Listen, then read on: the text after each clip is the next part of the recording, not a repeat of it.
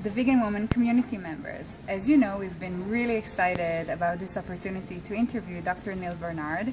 Dr. Barnard has been such a great ray of light, not just for people, but for the animals as well. And I'm really honored to have him with us today. Dr. Barnard has founded the Physicians Committee for Responsible Medicine, has been doing amazing work as an individual and as the president of the organization he founded. So thank you so much for being with us. Well, it's my pleasure. Thanks for letting me speak with you today. Great. And the first question I wanted to ask you about is in regards to the connection between the pharmaceutical industries and the medical world today.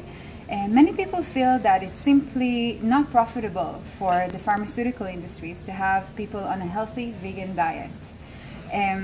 What I wanted to know is, with the pharmaceutical industry having such a strong influence on the medical world, and people not getting the right information from their doctors on how to cure their problems rather than just manage their illness. What are your thoughts on how we could get over this obstacle and have vegan diets that are not profitable as part of our lives? Well, you know, it really is true that up until now when you go see the doctor might be treating diabetes, high blood pressure, high cholesterol, turning to prescriptions first and not really thinking so much about diet. But even though you can understand why they might do that, they might imagine the patient isn't willing to make other changes, to tell you the truth, I think the world is changing. And a lot of patients don't want the expensive medicines, they don't want the side effects of medicines, and what they do want is to really feel good about their bodies. So when a person makes a diet change, it might have side effects, but all the side effects are good ones. You lose weight and you feel better. So I am now seeing more and more doctors and more patients saying, let's not turn to medicines right away. There is a role for medicines, but let's not turn there first. Let's start with a healthy diet first. Right. And what are your thoughts about the connection, if I may ask, about ethical veganism and a plant-based diet? Do you feel that many people are much more open once they already follow a plant-based diet to also learn about what goes on in the animal industries? You know, when I'm talking to really young people, like I'm talking to a 16-year-old teenager, so far as he's aware, he doesn't have a prostate. He's not too worried about that. He's not thinking about having a heart attack. But on the other hand, a lot of young people are concerned about animals, and they might become vegetarian or vegan because of their concerns about the ethics of using animals. And obviously, the animal industries are cruel. I grew up with this, and many people have seen things that are really quite disturbing. Americans now eat more than 1 million animals every hour. So the animal side of things can be a big motivator, but I find that when I'm talking to people who might be a little bit older, very often they're concerned about their health. And a health motivation reaches a lot of people. But once they've made a change because of their health, sometimes that opens their thinking a little bit to what the animals have gone through or how their diet might affect the earth. So I think one complements the other. And I know that your background is very much a non-vegan background, to say the least. Yeah, that's right. Every generation of Barnards, as far back as I can trace, raised cattle. So we've got a ways to go to clean that up. And how did you decide to turn into the vegan diet then? The year before I went to medical school, I had a job helping out at autopsies in a hospital. Whenever people would die in the hospital, I would help examine the body. It's not a very cheerful thing, but one day we had a person who died in the hospital of a massive heart attack. And so the pathologist had me helping him. And he pulled a big section of ribs off the chest and put it on the table. And that exposed the heart, which was filled with atherosclerosis, the hardening of the arteries. And he showed me this not just in the arteries to the heart, but all over the body. At the end of the examination, he put the ribs back in the chest, and then I sewed up the skin and cleaned up. And when I went up to the cafeteria, they were serving ribs for lunch. And I have to tell you, it made me think that meat is sort of a dead body, and I have to say I couldn't eat it. Anyway, that was the first of many things. But you can't forget something like that. And as time went on, I became more and more aware of the health concerns and also of the issues about animals and the environment. Fantastic.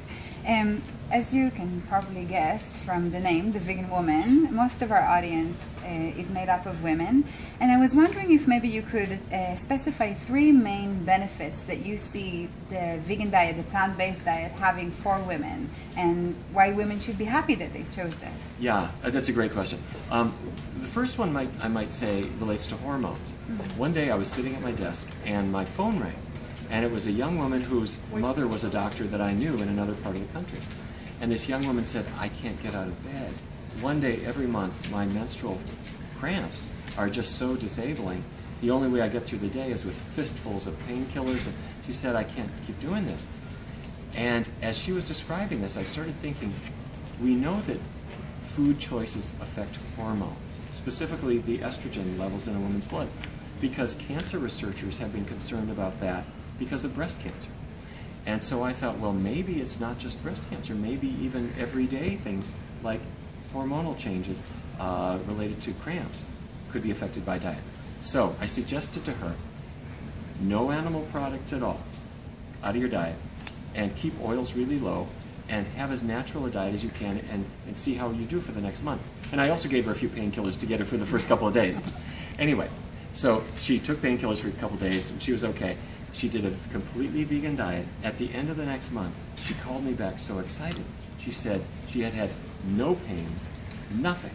And so I did a research study which tested this diet. It works fabulously. And in fact, one of the women in the research studies was infertile. She couldn't have a child. The very first month that she did the vegan diet, she said, you're not going to believe this. She was pregnant. That's amazing. And I saw her several years later. She introduced me to her 3 vegan kids. Oh, wow. So it gets hormones in better balance. That's number 1. Number 2 is energy. A lot of people, they're running low on energy. And when you get the fat out of the diet, your blood can circulate again. And number 3, many people are beating themselves up with diets. This kind of diet, that kind of diet, the other kind of diet. When you're putting healthy foods in your body, you can start to forget about those fad diets, and you can feel better about yourself. That's great. Thank you for that. Lastly, I wanted to ask you, is there one vegan woman that you could highlight as for her inspirational work in promoting veganism, and who would that person be and why? What a terrific question. You know, I have to say, there are a lot of people changing their diets and are being great role models. But one who stands out for me right now is Serena Williams, you know, the tennis champion. And I love her for a couple reasons. One is that she follows a vegan diet, and she is, she's not only very graceful, but she is strong and can be a great endurance. But the other thing is why she did it. She did it for her sister, because her sister had some autoimmune symptoms and wasn't doing very well, and she supported her. And so they both made this diet change, and like so many other athletes, they get this tremendous benefit. So I'm going to tip my hat to Serena. That's fantastic. Thank you so much, Dr. Barnard, for doing this with us. And thank you, everybody, for watching, and have a great day. I hope to see you again soon.